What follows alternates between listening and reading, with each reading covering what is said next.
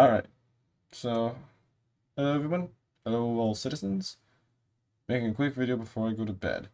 About the new Drake ship that is supposedly going to be announced at the start of Drake Defense Con or at the end of Invictus Launch Week.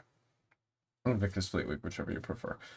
So I made a little point list about what I think it'll be. I think it'll be about halfway between the Connie sized and slash Corsair size and a Polaris size, so about Hammerhead size.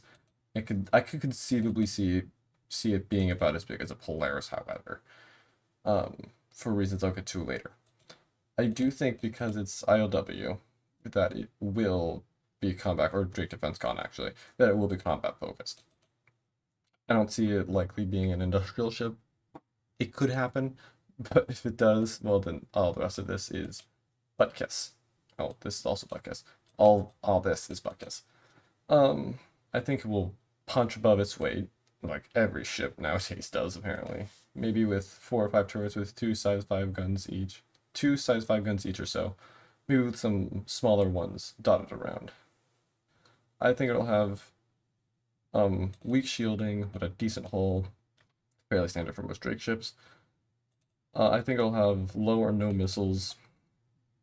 So, for example, if it's a Hammerhead competitor or Perseus competitor, both of those have good amounts of missiles in the case of the Hammerhead and torpedoes in the case of the Perseus. The Perseus is 20 size 5 torpedoes. If I remember correctly, the Hammerhead has a bunch, you can configure however you want, but I believe stock, it comes with a bunch of size 3s. I don't remember how many, like 24, I think.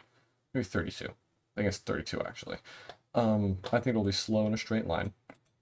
The Drake ship will be slow in a straight line. I think I'll handle like a truck trying to move a small island. Once again, this is definitely a standard for Drake. They do not make fast turning ships. I think I'll have a low SU space. I do think there will be some though. I think my guess would be probably around 10 to 20 with a max of like 75. I don't see it going any higher than 75. I think this is really a joke, but I just had to include it. I think it'll be named the Drake Steel. The Drake strategically transfer equipment to an alternate location because it's Drake. So, yes. If I had to give guesses for actual length and height and width, I think it'll probably be about 105 meters long, probably be about 63 meters wide, and maybe these are all meters. I don't know if I said feet. And probably about 35, 40 meters tall.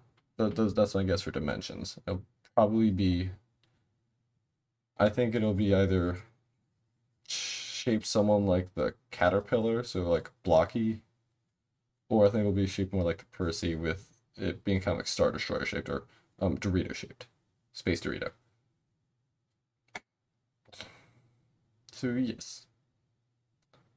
Thank you all for doing this, for listening to my rambling. If you all would like to leave your own predictions in the comments, please do so.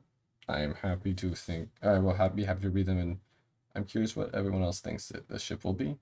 And of course, this will probably age extremely poorly once we realize, or once we find out what the ship actually is, because I have no clue.